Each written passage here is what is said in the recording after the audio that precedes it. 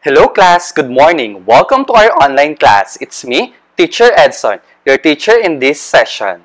Okay, now, before we start, I would like to assure that you are ready in your comfortable place so that you can focus in our lesson that we are going to discuss this day. So class, in checking your attendance, you just need to like this video so I can know that you already watched our lesson this day. Let's go to our objectives.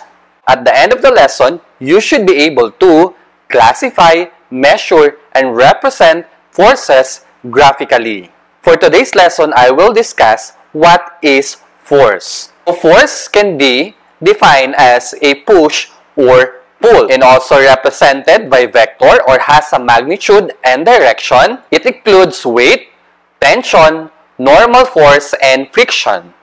It also measured in newtons or dynes and may either be a contact or non-contact force. When we say force, it's either a push or a pull. Let's have an example of force. I have here a hand and a toy car. We produce force using our hand to move this car. As you observe, there will be a motion that is expressed in a unit called Newton, named in honor of the British physicist Sir Isaac Newton. A force has direction. If it is a push, it is directed away from that which exerted it. Like this picture, if you push the drawer, the box, and any object. If it is a pull, it is directed toward which exerted it. For example, tug of war, pulling a door, and so on and so forth. For example of forces are those which humans and animals exert at will. So let's proceed to force weight. In addition, inanimate objects also exert forces such as the force that the earth exerts on all things on it, around it, including the moon, the sun, and other planets. This force is called pull of gravity or force of gravity. Anything on the earth's surface is pulled by gravity downward, giving things their weight. Example, the sky divers. They pulling downward because of our gravity. Next, let's have normal force. When things touch or collide, they exert reaction force called normal force. A normal force always acts perpendicular to the surface that exerts it. Normal force is pushing force, like pushing different object. Let's proceed to tension. When you hang your bag on your shoulder, the strap becomes taut. This because a force called tension was applied on the strap. Tension is a kind of pulling force exerted on a non-grid object such as a rope, string, or chain.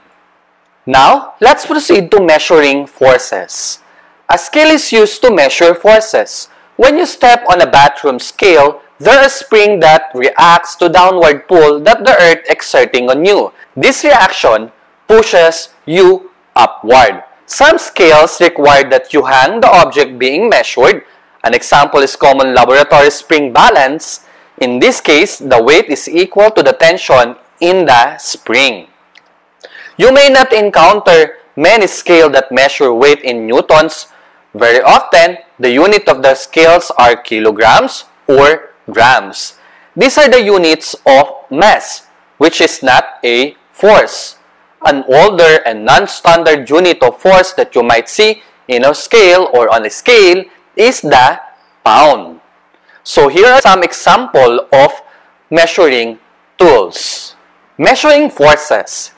In the International System of Unit or SI unit, the standard unit of force is the Newton or in symbol capital letter N.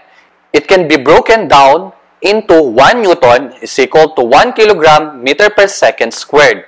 In the CGC system, CGC means centimeter gram second, unit of length, mass, and time. Force is measured in unit called dyne.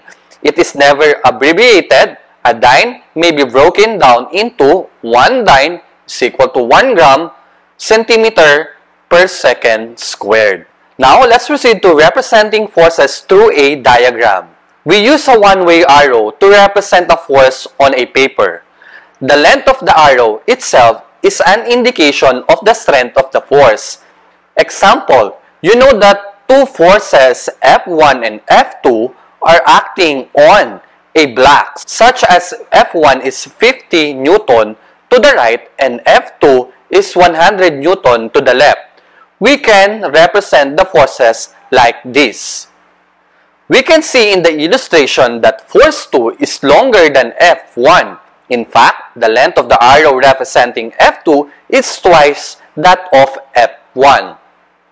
The second important thing about these arrows is that they should always have at one arrowhead that points in the direction of the force. Now, let's proceed to contact and non-contact forces. One of the ways in which forces can be classified is whether they require that objects be touching. If contact is needed for the force to act on objects, then it is a contact force. When we say contact force, it includes normal force, tension, compression, the opposite of tension, and friction. If we say non-contact force, are also called action at a distance force. These include gravity forces such as weight and the force between the sun, the planets, and other heavenly bodies. A non-contact force also exists between charged particles called electrostatic forces. Magnet also exert non-contact force between them.